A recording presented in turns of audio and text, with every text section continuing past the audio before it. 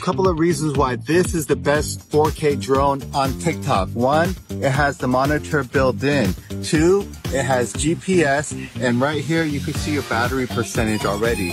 And number three, it has a 4K camera. You're able to launch now, so you're gonna hit your launch button.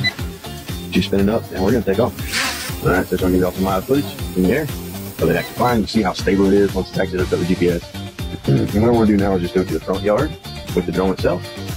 So I'm gonna fly the front yard to the front yard just to show you that return home function. As you return home, you're gonna hold that button down, and you can see that drone react, going above my head back to where it took off. Let's see where it lands. We took off on the white platform there.